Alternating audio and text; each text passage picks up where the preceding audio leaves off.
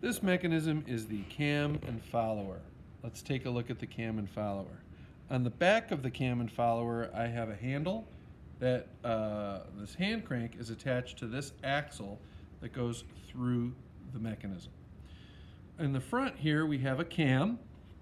This cam is a comma-shaped item right here, and then this is the follower. It slides up and down, and this follower will follow the shape of the cam. So I'm going to give this a little turn so you can see the follower go up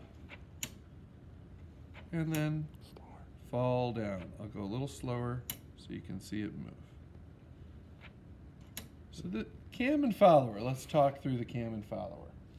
Let's first talk about the angle of the axles. This axle is going in this direction horizontally and transferring to a vertical 90 degrees. So this is perpendicular at 90 degrees. So your angle of input to output is 90 degrees, perpendicular. So let's talk about the types of movement. Obviously, if there's a handle on it and I'm rotating it, that's rotary movement on that cam. And the follower is going up and then down. And it has to go down because of gravity. So that movement is up and then down. If it's doing both actions, that is reciprocating. So we have an output movement of reciprocating. Rotary movement to reciprocating, transferring that type of movement. So our input is rotary. Our output is reciprocating.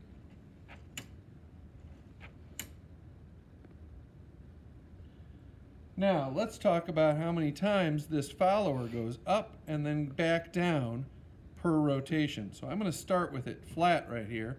Let's count. One full rotation. The follower goes up and then down once. It's 1 to 1. So the follower will move up and down one time with one revolution of the crank. The flow of power, however, is not reversible. See, can I make the crank turn by pushing the follower? No, I can't.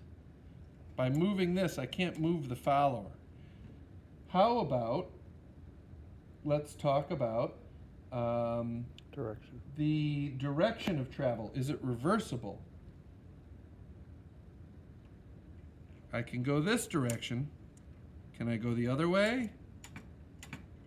No, I cannot. So the direction of travel is not reversible. These are all the key things you need to know about the cam and follower. So this is the cam and follower.